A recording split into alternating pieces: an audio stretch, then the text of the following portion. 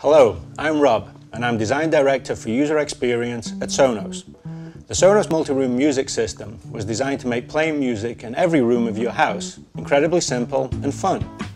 We've been working hard to make that experience even better with the Sonos Controller for iPhone. With the iPhone, you can control music in the bedroom, the kitchen, wherever you want. It's brilliant and it's a free app. Let me show you how it works. In this house, we're set up to play music in the living room, the kitchen and the bedroom. This zone player is connected to the home theatre for music in the living room, and this amplified zone player is connected to speakers in the kitchen. Right now, I've got National Public Radio playing in the bedroom, a Last FM jazz station playing here in the living room, and nothing playing in the kitchen.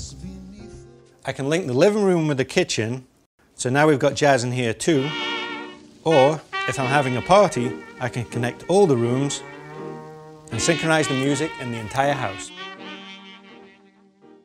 Another thing we worked really hard to get right is volume control. I can control all the rooms at the same time, or I can turn it up in the living room and down in the bedroom. Now I'm going to show you how to choose your music. You can browse through your personal music collection, such as iTunes. This collection is actually stored on an Apple time capsule. And even though the computer is turned off, I can still play any song in any room. Sonos also works seamlessly with music services in a number of countries, so you have instant access to millions of songs and stations. I can quickly search their collections for just about anything. G-Love is a band I don't know very well, but they play a lot here in Santa Barbara. With a few taps, G-Love goes right from the internet to the house. Sonos also comes loaded with thousands of free internet radio stations. So when I want to listen to music from back home, I just tune to Virgin Radio.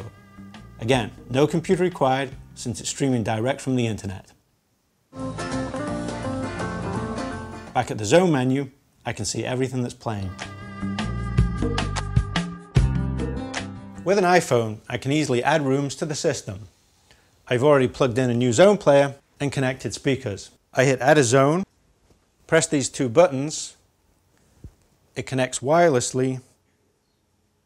Next, I give it a name.